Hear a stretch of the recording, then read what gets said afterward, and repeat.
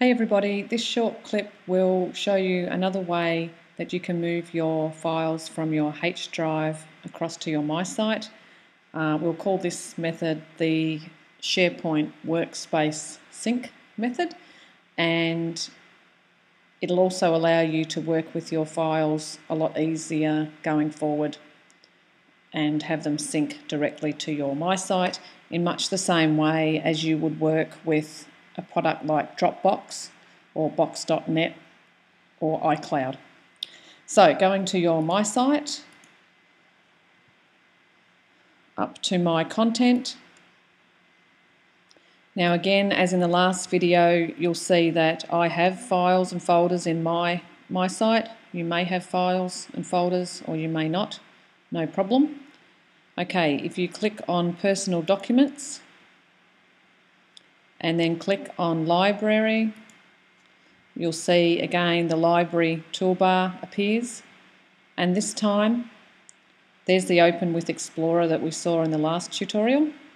This time we're going to look at Sync to SharePoint WorkSpace.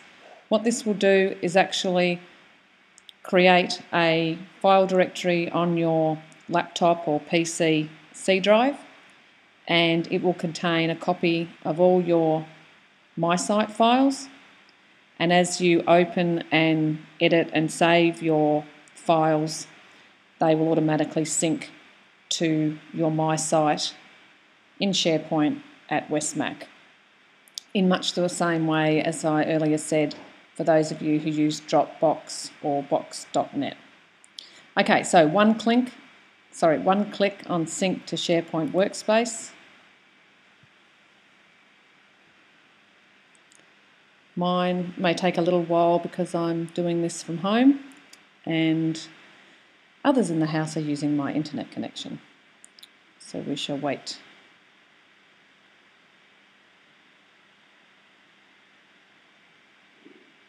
Here we go. You'll get creating account.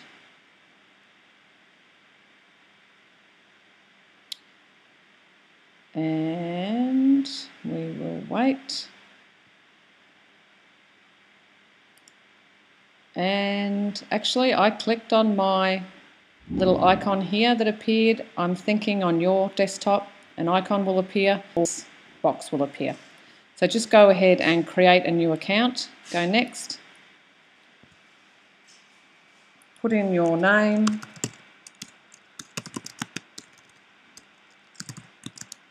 Yeah, sorry. Let me try that again. And your email address.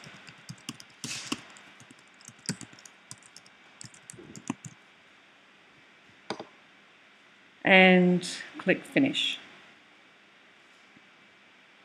This will take a minute or two because what it's doing is creating a directory for you on your C drive. This could be your desktop at home or your laptop, and you enter your password and user credentials,